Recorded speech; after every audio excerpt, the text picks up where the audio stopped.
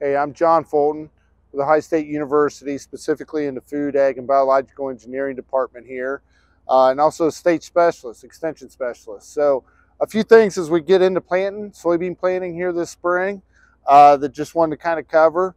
To me, especially considering some of the springs that we've been typically having, if we look back to the last 5 years, weather patterns are pretty variable. We get into some situations where we maybe can't wait for just optimum soil conditions to put the planter in. And so given that, what can we do and what's some technology to think about as we go out to the fields this year that may help as conditions, even within a field, may vary.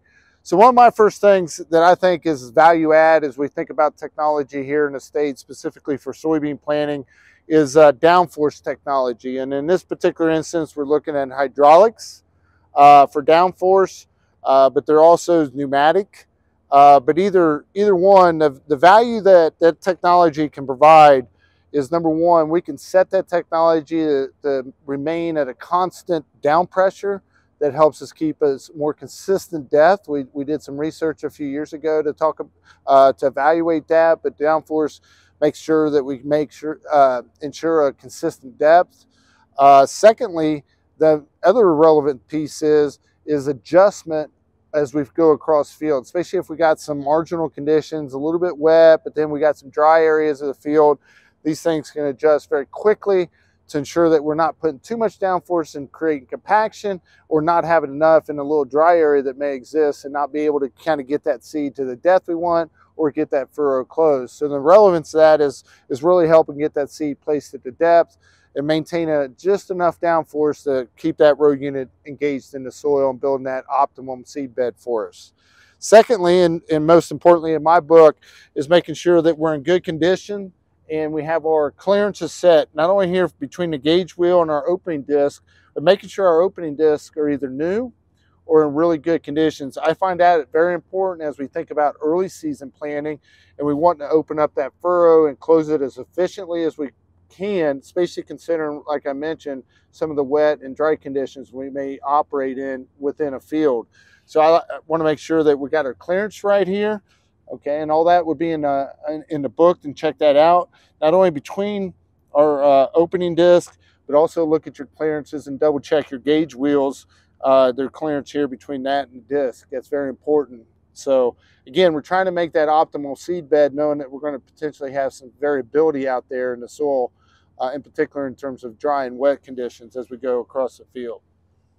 Lastly, I'd offer up, if you're really into the technology and you're using something like this ExactEmerge, or you're using a precision planting kind of speed tubes, the nice thing I would say is that with the speed tubes, as we think about some of our seeding populations here in Ohio, 140, 160, 180,000, the nice thing about these tubes and the sensor here on the front side, that we can actually count seeds, so we can very accurately give feedback to the operator, and also have on our as planted maps exactly what we planted where in that field. And so if you're into that, we can the nice thing about these high-speed tubes, or what's available to now, is the ability to count actual seed drop.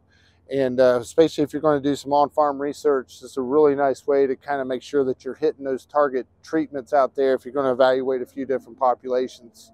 So as feedback. But other than that, that's just a quick overview of some of the suggestions I would have to going into this soybean spring planting window.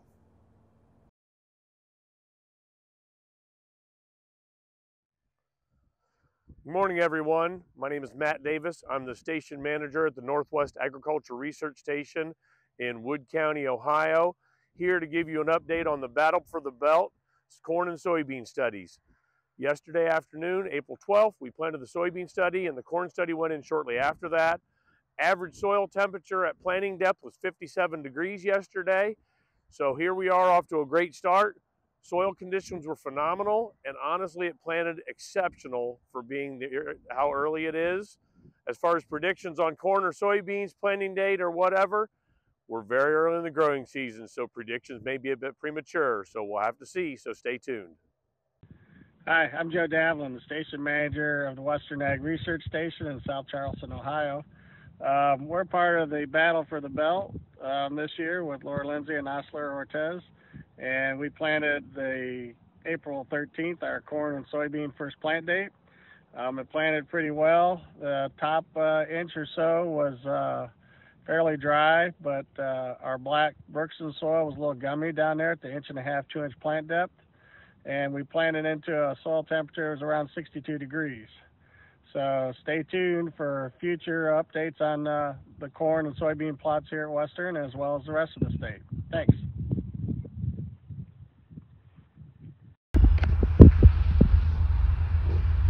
All right, my name is Lynn Alt here at the OERDC Worcester Agronomy Farm. I'm the farm manager. We're assisting Osler Ortez here for the Battle of the Belt. This is our first planting today. We're planting into a Worcester silt loam. We did the tillage, we disked, field cultivated, and prepped the soil also for the soybean plantings. Osler says the 2 inch depth of the soil is at 52 degrees. The suspected temperature today is going to be up around 79 degrees.